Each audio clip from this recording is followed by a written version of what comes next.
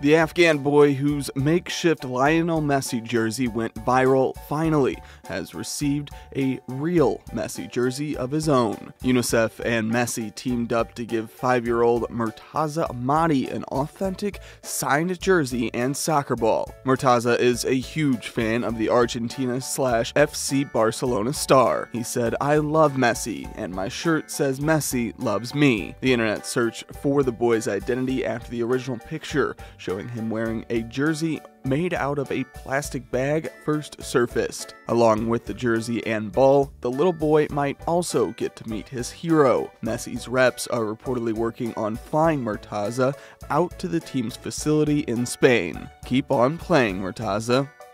For Newsy, I'm Matt Moreno.